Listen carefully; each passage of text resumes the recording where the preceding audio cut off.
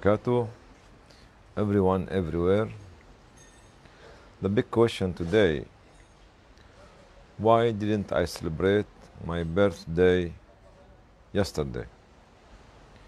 I spent yesterday, alhamdulillah, traveling from Geneva to Istanbul to Kuwait, more than 8 hours flying between these three countries to come here for meetings.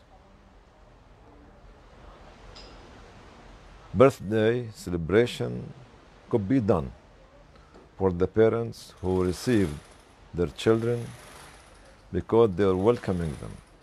They were their dreams. They can do whatever they want to have the second generation brought up by themselves.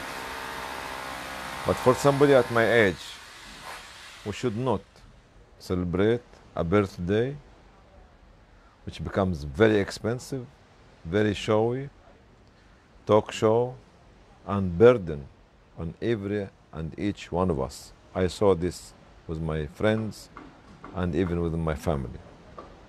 You know how to celebrate my birthday and your birthday? The community is the one should be celebrating our birthday through the achievement and the commitment and the dedication and the solution that we bring to the community and to humanity.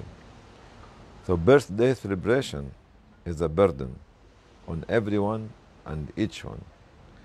And the real people should celebrate you are your community and humanity. So let community and humanity to celebrate your existence with them by celebrating your birthday. Assalamu alaikum wa rahmatullah wa barakatuh.